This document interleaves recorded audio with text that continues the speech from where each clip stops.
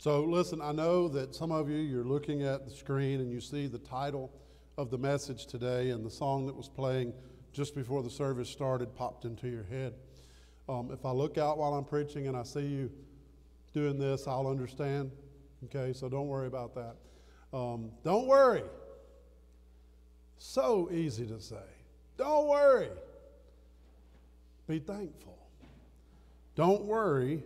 Be thankful. So, as we get started today, the first slide I want to put up is simply 2020. 2020. Even saying that brings thoughts of fear to many people's hearts. Even saying that makes many people begin to worry, and even saying that makes many people say, I'll be glad when it's over. 2020. For many people, it has become synonymous with worry. It has become synonymous with worry. What's next? What's next? There's so many things that have gone on this year. 2020, people begin to worry, what is happening next? And so there has been plenty to worry about this year, right? Plenty to worry about this year. There's a pandemic. That's a word we would all wish we could forget, right? The pandemic. There were rumblings about this early in the year, but it was on the other side of the world. Couldn't happen here. Oh, we shut down the airports and we forbid people to travel and locked them in quarantine when they came in, so we won't have to deal with all of this. Wrong. By the time all that began to happen, people already were out in communities spreading the virus. The pandemic came, and suddenly we began to worry about something we'd never dealt with before. We wish we could all forget a pandemic. Who wants to deal with that? Nobody. Nobody wants to deal with that, but certainly it came. But that wasn't the only thing to worry about in 2020, was it? The pandemic came, and all of a sudden hurricane season showed up. Oh, hurricane season in the middle of a pandemic. How are we going to do that? Well, we're going to do it in record fashion, because more hurricanes this year than have been. We all learned some Greek this year. We started learning the Greek alphabet, right? We all learned that this year. Hurricanes showed up, and it continued to be more, and every time we turned around. Listen, how many of you can remember a time when there were 2 hurricanes in the Gulf scheduled to make landfall at the same time? That happened this year. Are you kidding me? We're dealing with a pandemic, and now we're looking at a 2-pronged attack from 2 hurricanes in the Gulf at the same time? How is all this possible? As if we needed more to worry about. So we already were worrying about the pandemic. We were worrying about hurricanes. We were worrying about civil unrest. Wait. No, that happened a long time ago. We got past all that stuff. We don't have to deal with civil unrest anymore. Oh, really? Now suddenly in the year 2020, there's civil unrest. People are destroying things, rioting in the street, killing one another. There's civil unrest that moved not just, out there, but everywhere. Civil unrest became all across our country. And suddenly we were faced with it face to face again, because it never actually got settled the first time. Civil unrest came, so even more things to worry about. So 2020 became synonymous with worry. And the world is fretting. And right now, if you turn on the news, they're talking about how this past week is going to make the virus explode. Because People didn't lock themselves in their homes and stay away from everyone. They continued on and had Thanksgiving traditions. They traveled. The airports were busier this past week than they have been all year. People flew all over the country. People traveled all over the country. People went to see their loved ones. And now all the headlines are, now here's something else to worry about. The virus is going to get even larger. So there's all these things that we are to worry about if we listen to the news. And if that weren't enough, then throw in one more thing, election fatigue. Everyone is there, right? Election fatigue. An election that had been talked about for a couple of years and then ramped up all 2020 long. But then we had the election and things will calm down, except no. We're still trying to figure out who won. They're still trying to figure out what is the right answer. We're still trying to figure out runoff elections and who's going to control this and who's going to control that. And most everyone in the country has election fatigue. But many people, if asked the question, are you worried about what the final outcome is going to be? Many still say, yes, we're worried about it. We're worried about how this is going to turn out. So if you ever needed a year with worry, you got it. Worry seems to have come standard with this year's model. Worry is something that has been overwhelming. We all seem to be inundated with worry about all of the things. And listen, even if you weren't worried about yourself with all the things that are going on, most of us worry about our families. We worry about our children or our parents. We're worried about our brothers and sisters. We're worried about friends that we know all over the place. And we worry about all of these things that just comes across our mind. So, let's turn to Matthew chapter 6. Matthew chapter 6. We're going to begin in verse 25. Matthew chapter 6. We're going to begin in verse 25. All right. So as you turn there, hopefully you're turning there on Facebook. You're looking it up. If you don't have a Bible with you, then you can see it. It'll be on the screen. I encourage you to look at it in your own Bible. That way you can mark it, underline it, highlight it, remind yourself about it when you go back and read through again. Matthew chapter 6, verse 25. It says, "For this reason I say to you, do not be worried about your life, as to what you will eat or what you will drink, nor for your body as to what you will put on. Is not life more than food, and the body more than clothing?" Now I want to pause there for a moment. So 2020 has come standard with worry about all of these things that have come on. And we look in Matthew chapter 6, and the very first thing that is said there is, don't worry. The very first thing we see in Matthew chapter 6 and verse 25 is, don't worry. Now I want you to look at something and pay attention. One of the reasons I want you to look in your Bible is this entire passage that we're going to be looking at today is in red, meaning Jesus is speaking. This is not secondhand information. It's not somebody's interpretation. This is exactly what Jesus said.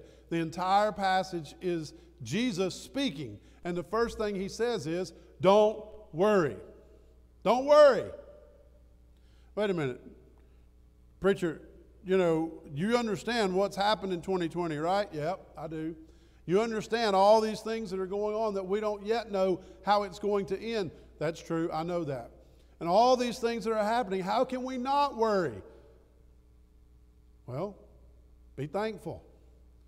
Be thankful to God who is in control. Don't worry. It seems easy to say, but very hard to do. How can I not worry? Well, Jesus says, do not worry because your heavenly Father will take care of you. Right? So think about this. I had 3 beautiful little girls sitting up here on the steps just a moment ago. And I asked them were they worried about whether or not there was enough groceries at home. They're not worried. Why are they not worried? Mom and Dad, Grandma, whoever takes care of that, right? Somebody else takes care of it. Not one of them ever made a grocery list and checked to see if they had enough money in the bank and went shopping, did they? They didn't have to do that. Why? Somebody took care of them. Well, yeah, but preacher, they're children. They don't have any worries. Well, here's a news flash for you today. You are children of God. You're children of God. Yes, we have to use our abilities that God gave us to take care and do things. Yes, He's not going to go grocery shopping for us, but He's going to help us be able to do that. He's going to be the one that takes care of us. But have you never run out of money, preacher? Yep, sure have. There's been many times in my life when I looked at my checkbook and there was a whole lot more month than money left. There's still 2 weeks to payday, and there's not much in the pantry to eat. But God provided. I could start today and go through many instances in my life, and trust me, most of these instances that I could tell you about that happened in my life, I was not the strongest Christian at the time. I believed, I trusted God, but I trusted probably my checkbook more. I believed in Him as long as I could see it. But you know what happened? Suddenly there's more month left than money. There's not very many groceries in the pantry. And how am I going to make it to the end of the month? Now, just as a precursor to that, you know why there was more month left than money? Because I blew it. I thought I needed this and this and this, and they would set it up on easy payments. Right? Anybody ever heard of that? Easy payments. Did you know $25 easy payments, when you multiply that 10 times, that adds up? I didn't know that back then.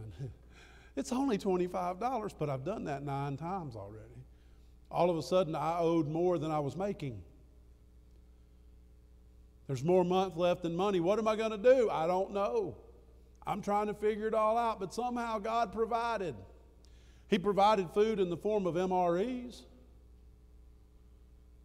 What's an MRE? Y'all know what an MRE is, right?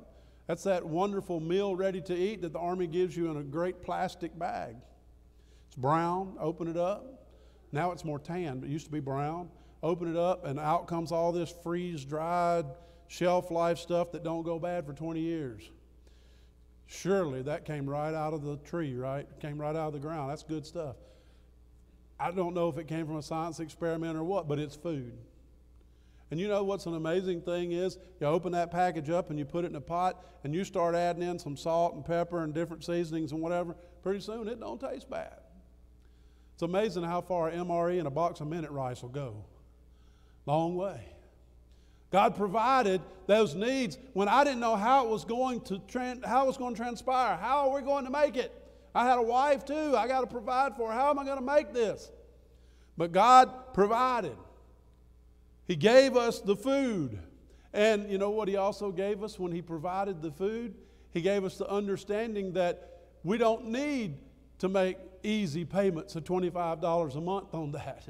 We need to make sure that things are taken care of. If we'll trust Him, we don't need all this other stuff. He'll take care of it. There's been plenty of times when we didn't think we were going to make it to the end of the month, and suddenly somebody showed up and just handed us a $100 bill for no reason. Why? Because your Father knows what you need. Because your Heavenly Father will take care of you. Does that mean that I'm never going to have any suffering or pain or hard times in my life? No, that's not what it means. In fact, Jesus said you will have trouble in this world. And it's those times that cause you to be more thankful for the things that you have, the blessings that God has given you. Jesus said, don't worry, because your Heavenly Father will take care of you. How do we know that? How do we know that? Maybe you've never experienced that. Maybe you've never been to a place where you had to trust that God would take care of you. How do we know that He's going to take care of us? How do we know that He will take care of us? When the time comes and we have a need, how do we know? Well, move back to Matthew again. This time we're going to look at verse 26 through 30. Verse 26 says, well, look at the birds of the air. They do not sow, nor reap, nor gather into barns, and your heavenly Father feeds them. Are you not worth much more than they? Why is it that human beings are worth more than birds? Because we are created in His image and we have a soul. We are created in His image. We're worth more than birds. In fact, the birds were created for us. And who of you, by being worried, can add a single hour to his life? And why are you worried about clothing? Observe how the lilies of the field grow, and they do not toil, nor do they spin. Yet I say to you that even Solomon in all of his glory clothed himself, in all of his glory, clothed himself like one of these. Not even Solomon was able to do that. But if God so clothes the grass of the field, which is alive today and tomorrow thrown into the furnace, will He not much more clothe you, you of little faith? He will clothe you. He will feed you. He will take care of you. But preacher, how is that going to happen? How is He going to do that? I don't know. But He says God feeds the birds and the clothes and the flower. He clothes the flowers, so He will take care of you. How will it happen? Maybe He'll send somebody with a box of MREs to feed you. Maybe He'll send somebody with some money to take care of you. Maybe He will show you how to take care of yourself. Maybe there'll be something that happens. I don't know. It's different for everybody. God does things in ways that we don't understand. Most of us have said, well, God's ways are not our ways, but do we believe that? God does things in His own way. How He does it, I don't know. I can't tell you, listen, if you run out of money before the end of the month, this is what God's going to do. I can't tell you exactly what He's going to do, but I can tell you that God is always going to take care of you. Now, that doesn't mean, oh, well, God's going to take care of the food and the clothes. I'll just go spend the money on a new boat instead.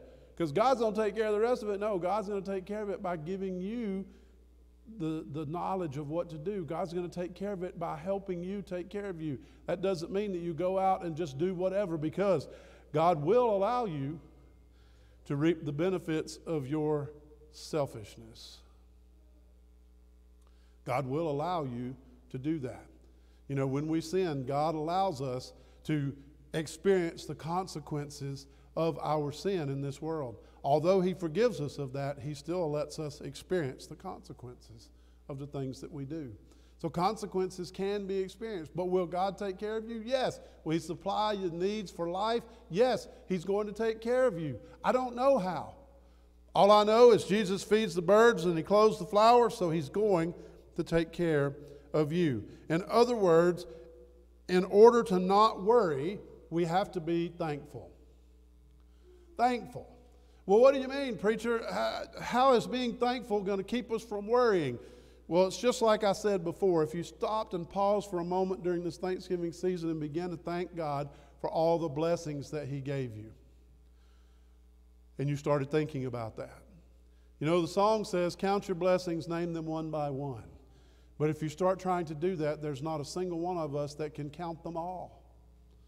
The blessings that God gives us on a daily basis are tremendous and uncountable. There's no way we can count them all. We begin to think about the blessings. Listen, it's a blessing that God opened your eyes this morning. It's a blessing that He allowed you to get out of bed and stand up on your feet.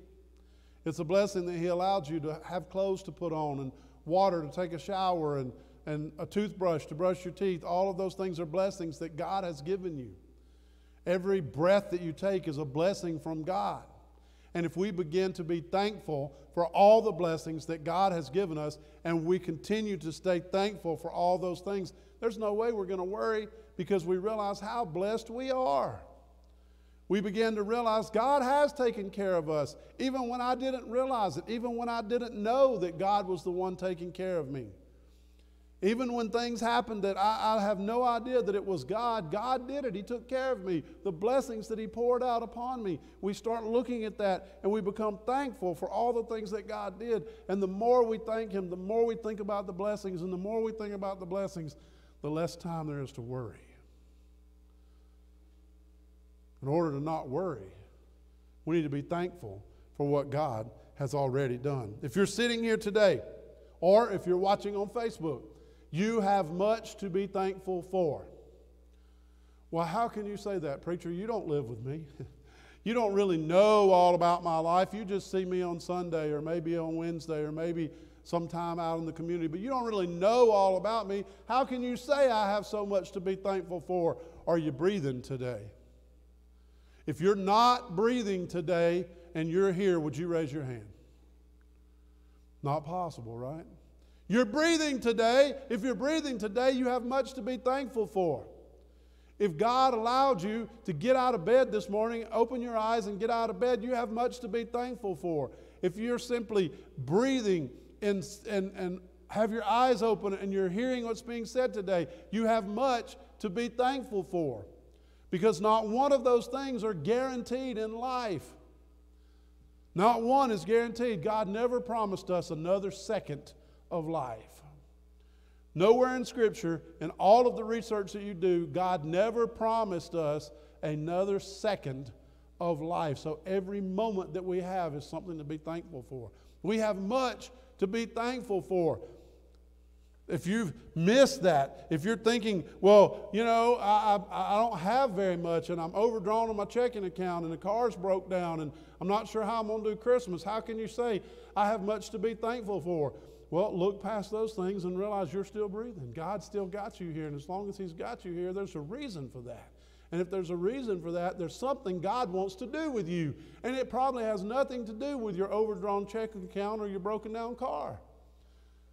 It might be that those are the very things that God's going to use you in. Maybe. Those things that you consider to be the worst parts of your life might be the very things that you should be the most thankful for, because those are the ways that God will bless you. Last week we sang the song, "What if our blessings come through raindrops? What if it comes through tears? What if all those sleepless nights is what it takes to know that God is near? What if that is the way God is doing these things? We need to be thankful and understand that even in the hard times, God is near. Even in the hard times, God is with us. Even in 2020, God is here. And He's looking down, and the Holy Spirit is with us, and God is intervening in every one of our lives, and He's blessed us beyond measure. If we simply open our eyes and see the things that He has done. During this season of Thanksgiving, I want to ask you this. Did you pause and thank God for the blessings? You know, so many times in America especially, Thanksgiving is not really about Thanksgiving, it's all about the turkey and the dressing and the pie and the ham and the whatever else that you put on the table, right? And we could go around the room, and probably by the time we got through naming everything, it would be too much to even consider. Everybody has their favorite stuff at Thanksgiving. That's what it's all about. No, it's about thanksgiving. Giving thanks. To whom? To God. He's the very one that gave us breath. He's the very one that gave us the food we're about to consume. He's the very one that allowed us to be together with family if we got that opportunity. He's the very one that gave us every blessing we've ever received. And that thanksgiving is about giving thanks back to Him. The food on the table is just inconsequential. It's just something that we've done. You know, you go back and you start looking at the Pilgrims and all that, I promise you, they did not have green bean casserole at the first Thanksgiving. Turkey had not been invented yet. No fried onions. There was no green bean casserole. They're all your favorite things, whatever they might be. They didn't have cranberry sauce. They might have had cranberries. It isn't about the food. It's about the giving of thanks. So did you pause this Thanksgiving season, not just that day, but during this season, did you pause and give thanks to God for the blessings? We have so much to be thankful for, because as bad as things are, they could be even worse. Oh, don't say that, preacher. Don't say that. When you say things like that, it happens. Don't say it could be worse. It could be worse. It could be worse. Some say, I don't know how. Well, hold on. You might find out. It ain't over yet. 2020. Is anybody as excited as I am about Monday? I'm so excited for Monday. Why are you excited about Monday? It's November 30th. What is November 30th? The last day of hurricane season. And all the hurricanes know that they can't come after November 30th, right? They've come before after November 30th. We don't know what is going to happen. It could be worse. We had hurricanes before it even started this year. Before hurricane season officially started, we had hurricanes. All season long, we've had them. All of the weather, all the time. Guess what? There are people in parts of the country right now that are under winter storm warnings. So the hurricane's gone, now they're getting winter storms. Did you know that in Mobile, Alabama, we're under a freeze watch? A freeze watch. Hallelujah. I love that cold weather. Things could get worse. We don't have any idea what's going on, but as bad as things are, they could be worse. We are blessed, people. We're blessed every day. Understand that. Listen, I don't know how things could get worse. Well, I'll tell you what. What I need to do is, after the service, we need to go out here to the airport, and I need to get you a ticket, and I need to send you over to Zimbabwe and put you out in a hut in the middle of Africa and just let you stay there for a while and enjoy your vacation. Wow, it just got worse. We watched a movie the other night. A guy was supposed to be going to Spain for a vacation. He ended up in Africa.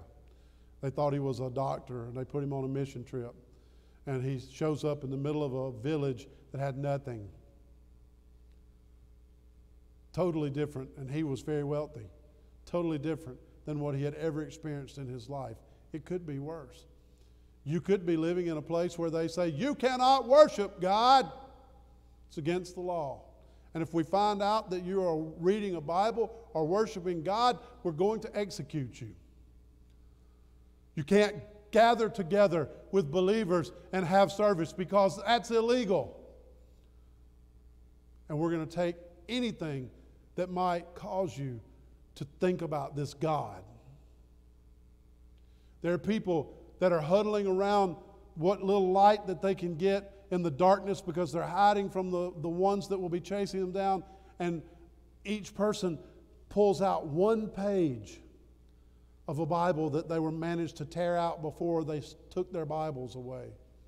Or that one page that somebody smuggled into them that they could find.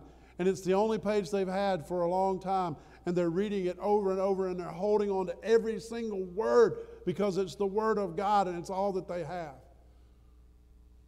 In the United States of America, we can have as many Bibles as we want to. We can have Bibles in every room. Listen, for most of us, we got Bibles on our cell phone.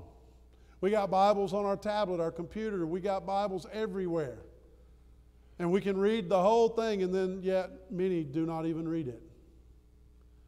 No matter how bad it is this year in 2020, where we're at right now, it could be worse. It could be a whole lot worse. Count your blessings. Be thankful.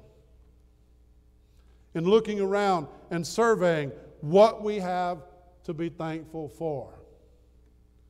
We begin to seek Him and trust Him. You realize that? When you start thinking about this message today, and you start thinking about, I want to just sit down in my life and write out all the things I'm thankful for. Try that. Sit down and start writing out everything you're thankful for. Everything. If you're thankful for that game system that you've got at home, write that down. If you're thankful for the latest cell phone that you just purchased, write that down. If you're thankful for food in the refrigerator and the pantry, write that down. Whatever it is, write down all the things that you're thankful for. Start writing them all down. And pretty soon all of those earthly things will begin to fade, and suddenly what will happen is you'll begin to seek God. You'll begin to seek the very one that gave you the things that you're thankful for. You'll begin to seek the one that gave you breath, that gave you life, that gave you a time for your eyes to be open. you'll begin to seek that person, and that person is God. We begin to seek Him, and when we seek Him, what happens? We trust Him. If we're truly thankful and we start looking at all the things we're thankful for, it naturally draws us back to the one that gave us those things in the first place. It causes us to seek the one that gave us our very life. And when we seek Him, we can trust Him. Look at verses 31 through 33.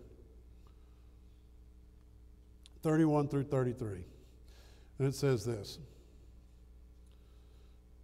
It says, "Do not worry then, saying, what will we eat? Or what will we drink? Or what will we wear for clothing? For the Gentiles eagerly seek all of these things. For your heavenly Father knows that you need all these things. But seek first His kingdom and His righteousness, and all these things will be added to you." All these things will be added to you. Now I want you to think about that. If we seek Him first, then we begin to trust Him. And if we begin to trust Him, then it helps us not to worry, but seek first the kingdom of God. Seek first the kingdom of God. And when we seek Him first, meaning this becomes the greatest priority in our life, then it says all these things will be added unto you. Seek Him first. First. Don't seek all the food you can put in your freezer.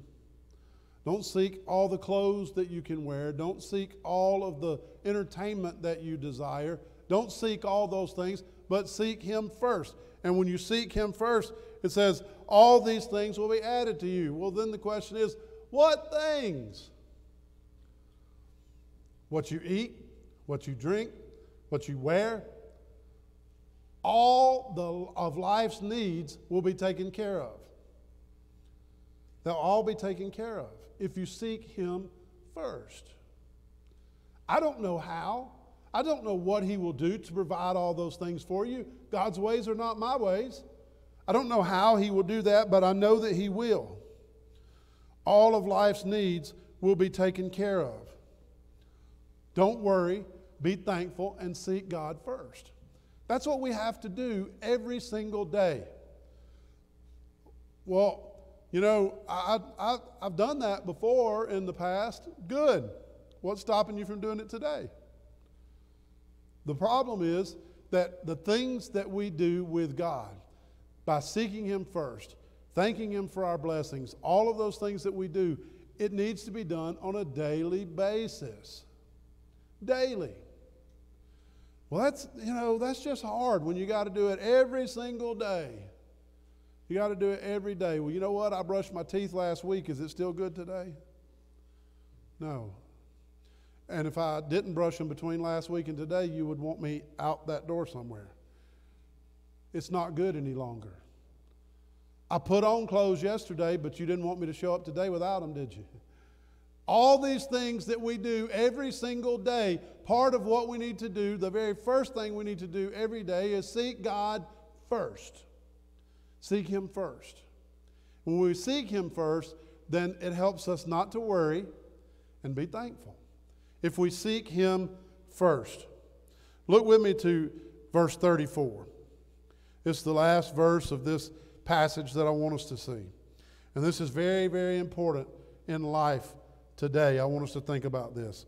So do not worry about tomorrow, for tomorrow will care for itself. Each day has enough trouble of its own. Each day has enough trouble of its own. Every day has trouble. It shows us, this passage shows us that worrying isn't productive. It's not productive. It's too much going on every day. Every day has enough trouble of its own. We don't need to be worried about tomorrow. We don't need to be worried about these things. We don't need to worry. We need to be thankful. Seek God first. And when we do that, He will provide everything that we need. There's only one way for us to deal with all of this in life, and that is to trust God. So there's a question that I have for you today. Do you know the only one that can take care of you? Do you know the only one that can take care of you? Listen, it's easy to say, don't worry, trust God. It's hard to not worry. But if we trust God and we seek Him first, then that worry can dissolve away. But the problem is if you don't know God, if you've never given your life to Him, maybe you've been attending church for years, but you don't really know Him. You've never given your life to Him. Maybe you've been a member of a Sunday school class, but you don't know Him. You've never given your life to Him.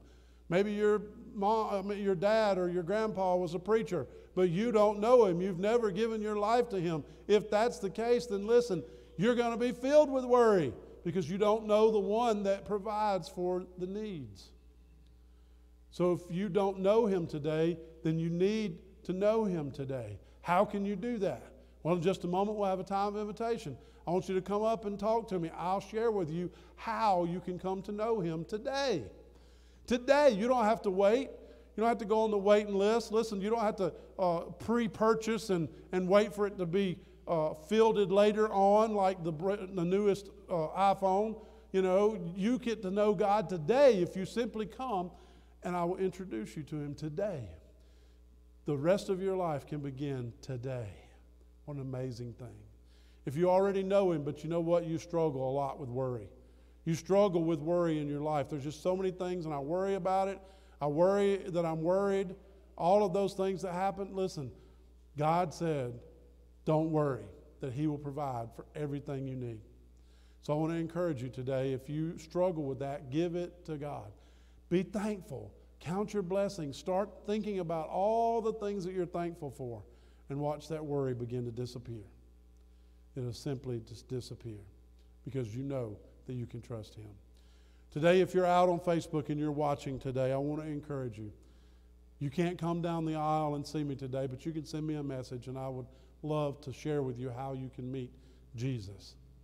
You can call the office at 414-9700 and set up a meeting.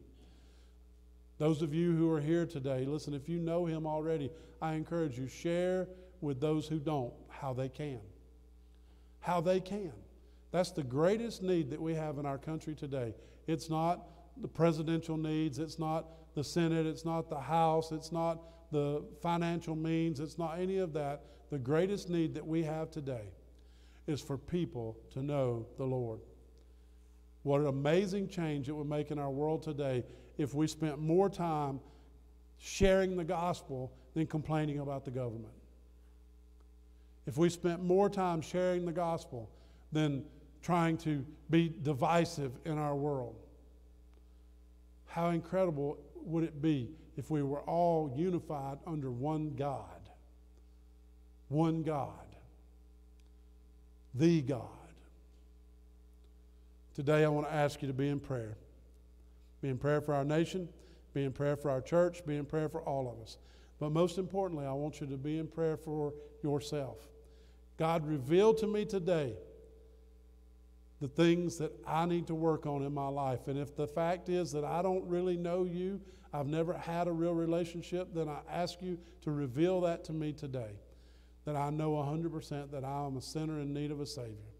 That's what I want you to be praying about today. Right now we're going to pray, and then we'll have a time of invitation, and you respond as God leads you. Let's pray.